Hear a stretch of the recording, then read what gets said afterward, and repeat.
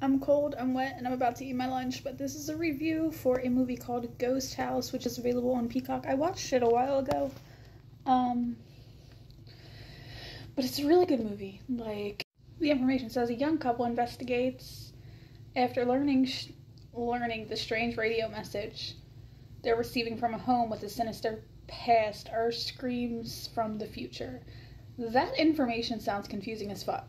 But anyway, so this couple do, like, not really paranormal investigations, but they do, like, radio messages, stuff like that. And they're hearing these screams. And they're able to track down where the screams are coming from.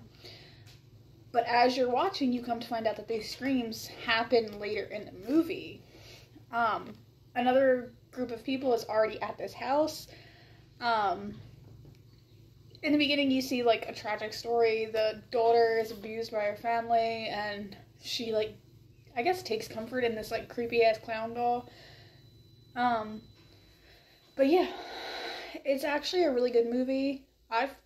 When I first watched it, I fell asleep on it, so I was like, oh, this is gonna be a sleeper for me. Something I put on to fall asleep. But then I watched it a second time, and it was actually really good, and then I've probably watched it 2 or 3 times since then. But it's good. It's definitely worth at least a watch. Give it a good try. It's available on Peacock. It came out in 1998. Not 1998, 1980. Sorry, I don't like that door. And it's an hour and 30 minutes long. But yeah, if you've seen it before, let me know what you think. If you haven't, check it out and let me know what you think. Comment, like, or subscribe.